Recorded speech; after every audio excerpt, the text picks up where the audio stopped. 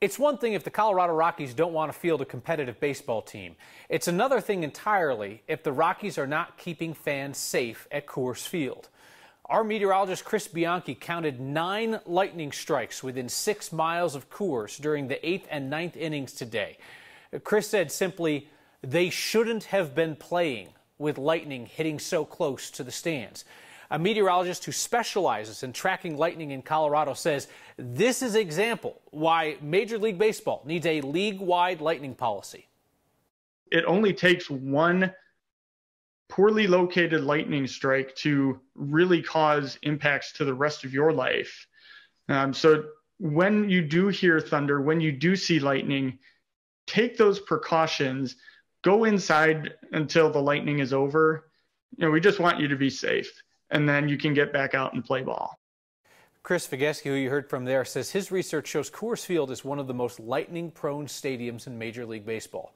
Between 2016 and 2019, he says there were 49 Rockies home games with a lightning strike within 8 miles of Coors.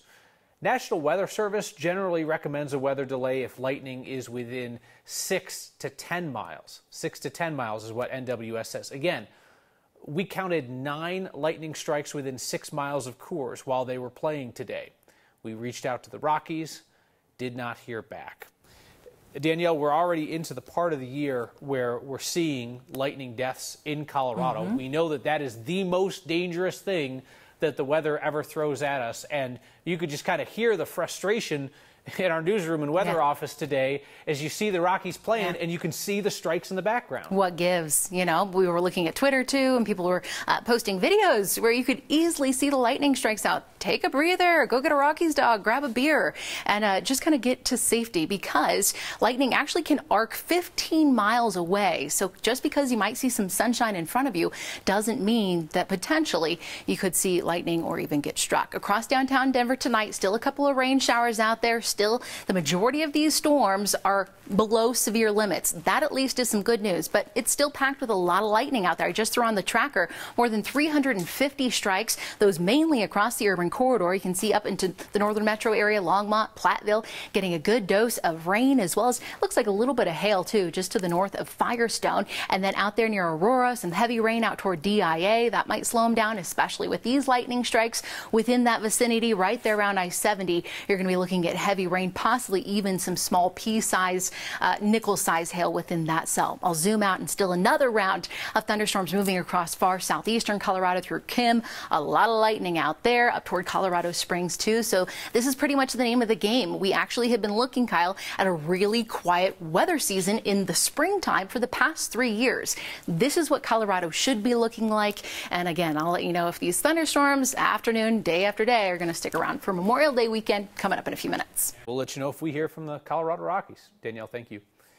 The Jefferson County Sheriff's Office is investigating some far-right internet influencers who were posing with weapons outside Columbine High School last night.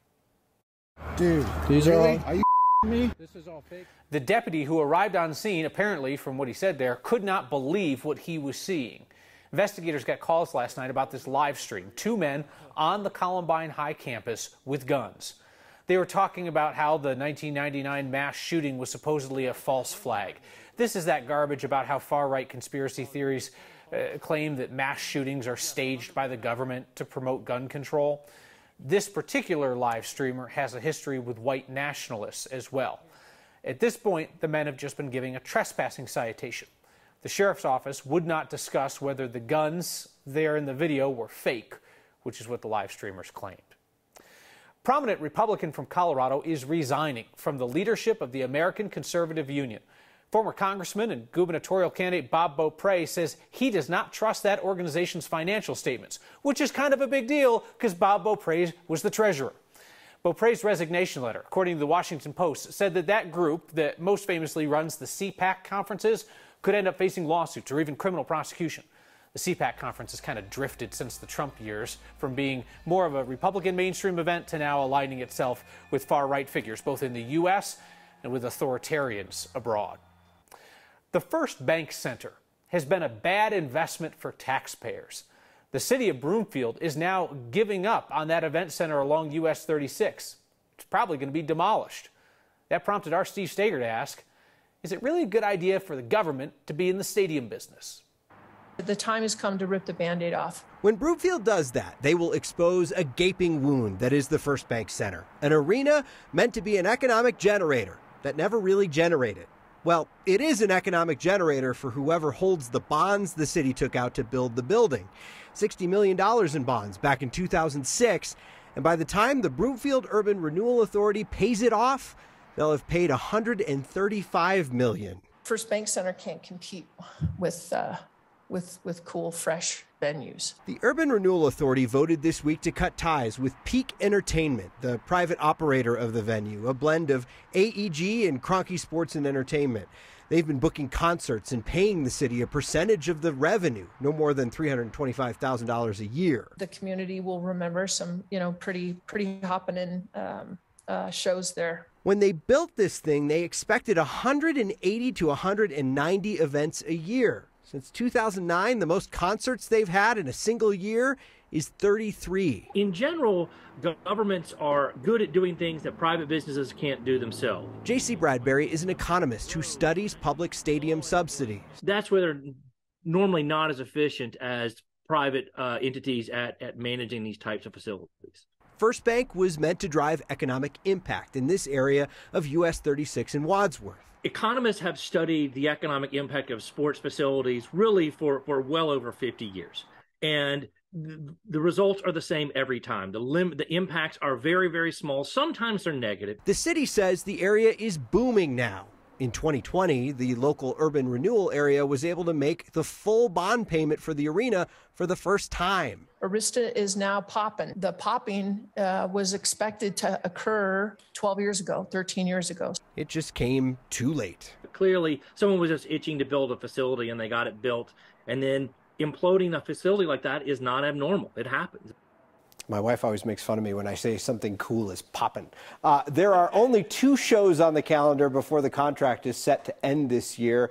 They're hoping to get the operator moved out of that building by late November. Then they'll get the building demolished, hopefully by early next year. The city owns that land. They'll likely sell it. One of the added costs I found interesting in this is that Broomfield actually provided policing for that area, so they were paying a lot of overtime. This will also reduce the cost there for the city when it comes to that. So the 2 shows left are these acts we would know? They bringing in any of that oons stuff? Well, they've brought in the oons. I don't know the 2 shows that are left on the calendar. Yeah. They've brought in the oons stuff, and the oons stuff was a problem because specifically in the document presented to City Council, they talked about EDM shows. Yeah. How they become so popular there. 73% of their medical calls have gone to those EDM shows. They've had a bunch of public indecency citations, a lot of drug arrests. Yeah, you don't say. Surrounding that. Surprise, surprise. Yeah. Huh. All right. Well, those shows are going to go someplace else. Yeah. They got to drop the base somewhere else. They're going to drop the base somewhere else. Steve Sager, thank you.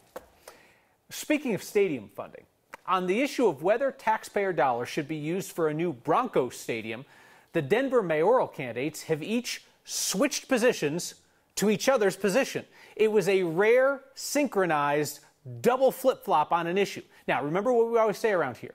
Everyone, politicians included, should change their mind from time to time. That's just natural. And the key is to ask why, right? So we asked both candidates, why'd you change your mind?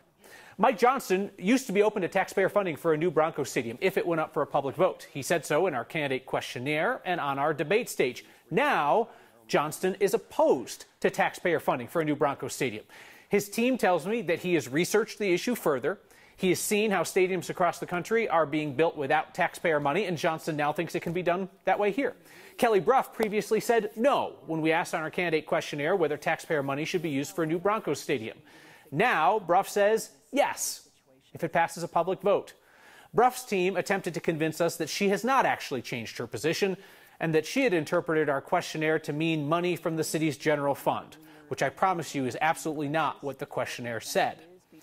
The economist J.C. Bradbury, who you heard from earlier, says the trend is now to try and work around voter approval for stadium funding, because it fails a lot, and owners often have an easier time convincing a city council or a state legislature to give up the cash instead.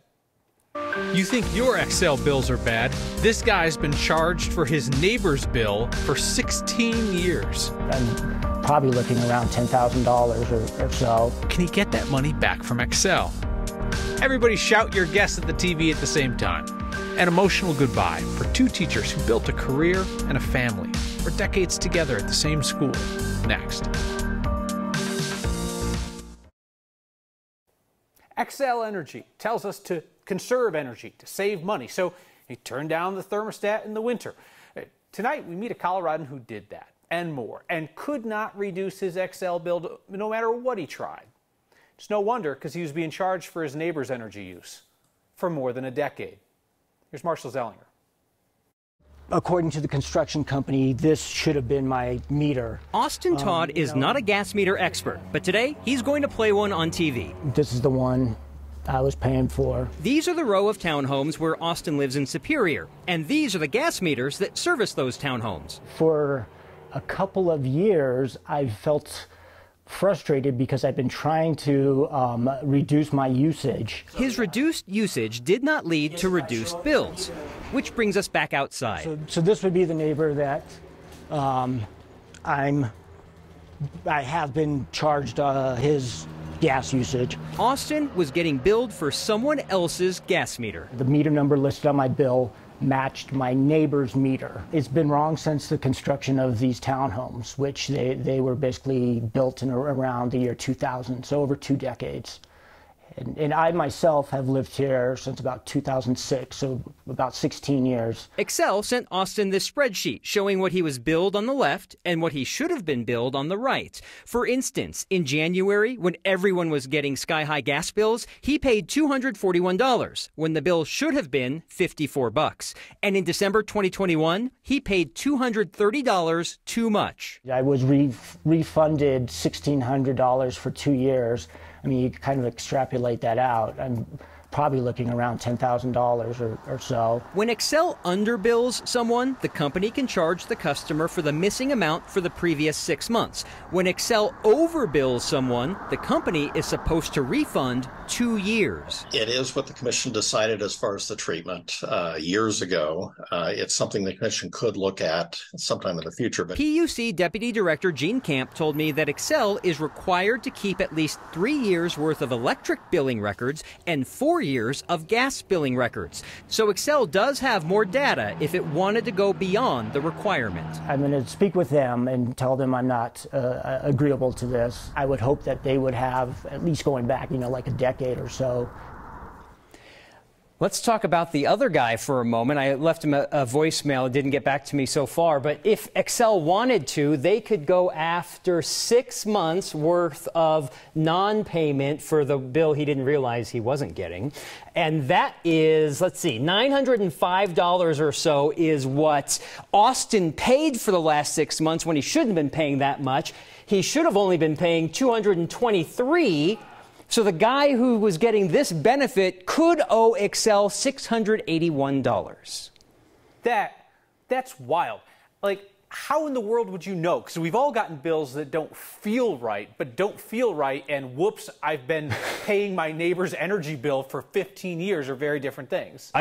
Austin went to extremes of like lowering his water heater, lowering the heat, and he finally went outside and his bill said like 5,200 therms, and so he was trying to match it up for the 5, the 2, the 0, and he ended up seeing one that said 7 and whatever else, which is what his home meter was labeled at outside. So we finally found the one that had the 5, the 2, the 5, and the 0. And he's like, that's supposed to be my meter, but the meter number doesn't match the one that's on my bill. And then that's what started the whole process. We have to know how much money he gets back. We have to know. And next time I'm at my neighbor's house, I'm going to turn down their thermostat too, just to be safe.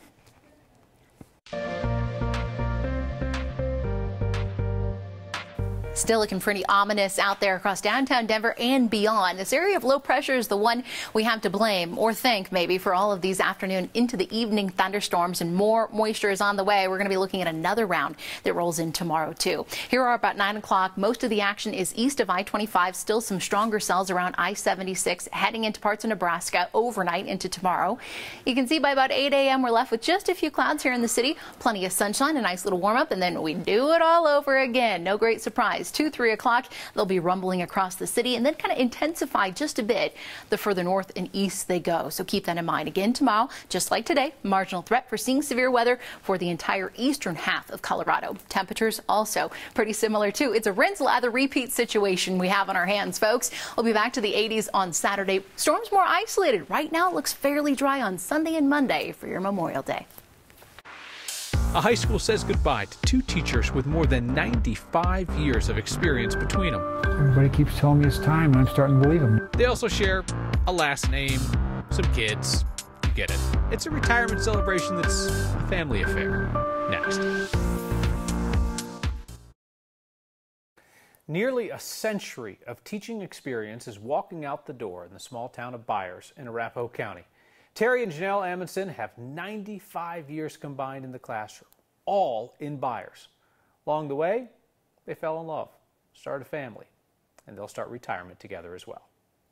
I mean, he's an institution in this school. You know, everybody kind of in the whole area knows who Mr. Amundsen is. Well, I started in '73. It's 2023, so it's been 50 years since I've been doing this, so I said, yeah, it's probably time to retire. Today is the last day of school. It's one thing nice about this job is I've never minded coming to work. You know, you never kind of, in fact, sometimes even look forward to it. Yeah, that's my wife, Janelle. Yeah, she's in the business department over there. That's where we're going to her classroom. Just kind of loving that last experience. This is my wife, Janelle.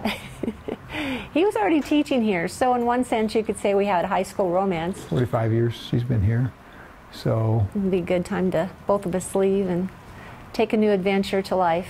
Everybody keeps telling me it's time, and I'm starting to believe them now, so, you know. As long as I have my keys in my pocket, I'll still be kind of a connection. But once I turn the keys over, that'll kind of hit me probably more. This is it, so. Now I want to recognize our folks who are retiring. We've got 45 years of service, Janelle Amundsen. I'm going to miss the kids and the interaction, especially watching them grow. When you see that success of a kid, you also feel that success. 50 years of service, Terry Amundsen.